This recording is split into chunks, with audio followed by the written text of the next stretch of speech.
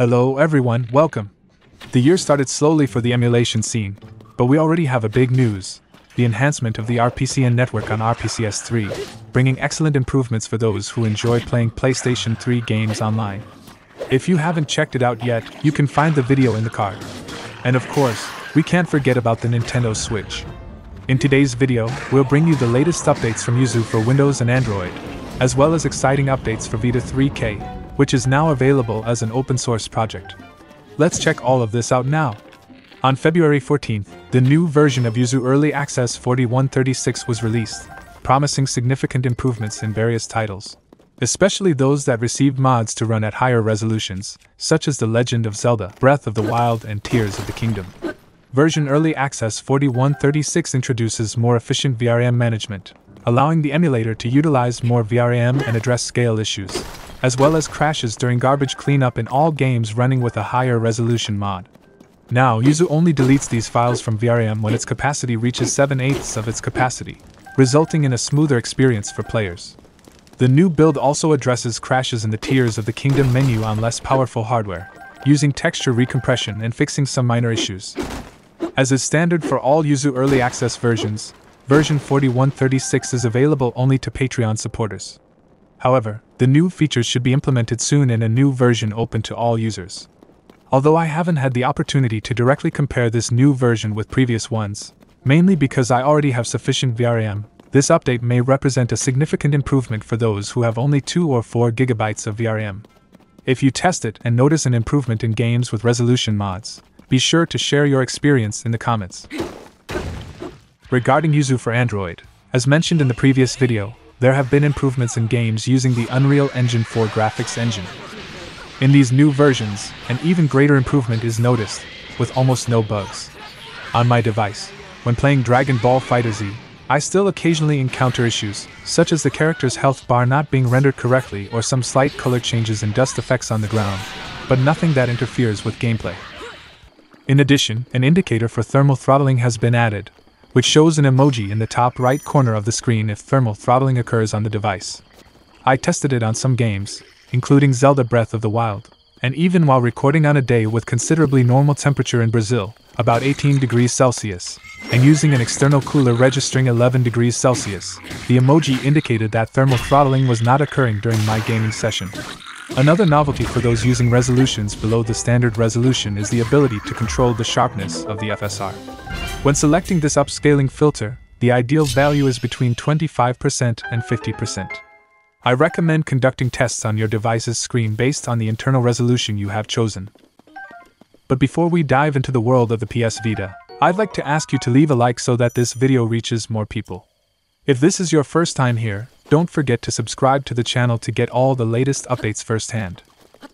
Moving away from Switch emulation and onto the PS Vita, we've had significant improvements lately in Vita3k.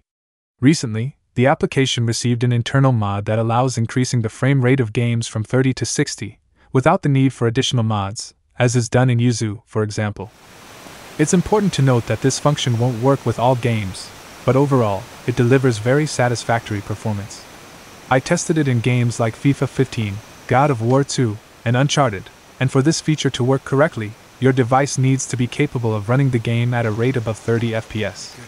It won't miraculously speed up your game if it's already slow. In fact, it may even exacerbate the issue. Another addition that will be very useful for those with less powerful devices is the ability to lower the internal resolution below the native resolution of the PlayStation Vita. If your game is performing poorly due to GPU-related issues, or if you want a higher frame rate without worrying too much about resolution, now you can reduce your internal resolution to 50% or 75%. However, not all games will be compatible with this function, and there may be graphical glitches or even prevent the game from working correctly. For example, when using a resolution different from 100% of the Vita's default resolution in games like Uncharted, you may encounter significant graphical problems, both on Android and Windows. However, in God of War 2, I managed to succeed using this feature to increase the frame rate, although I still encountered many graphical issues on my device during this game. Still, as one of the most anticipated games to enter the compatibility list, Uncharted is also playable on Windows, with performance of up to 60 FPS. Although I couldn't change the internal resolution due to the glitches mentioned earlier, the game runs very well on Windows, as you can see. So, if you've been waiting for the opportunity to play this game, update your Vita3k and have fun. As for FIFA, now the game runs well on Android, and I can assure you it will be the best soccer game you can play on your device. The versions currently available on the Play Store don't even come close to this version, and mind you, I'm not even a big fan of soccer games. However, for this game, a little configuration is required. I'll leave the settings for all the games I've featured in the video description.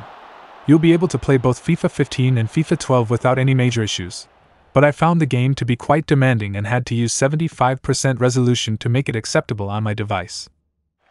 God of War 2 is running full of artifacts on my device. However, as seen on other devices, the game runs very well, even better than on PlayStation 2 emulators. So, if you're having issues with AetherSX 2, try using Vita3k to play God of War 1 and 2. Another problem that has been fixed is the time it takes to install games, which has been reduced by up to 10 times. However, in my case, extracting PKG files directly into the application took about 3 hours to install the 10 GB I use for this video, and I was using a USB drive with reading speeds of 500 Mbps. So clearly, I haven't seen this improvement yet. Lastly, if you're having trouble using the latest versions of the ternif drivers, try using the device's default driver. In some games, I've had better performance with ternif drivers, while in others, they didn't even run using customized drivers. I hope you enjoyed the updates, and until the next video.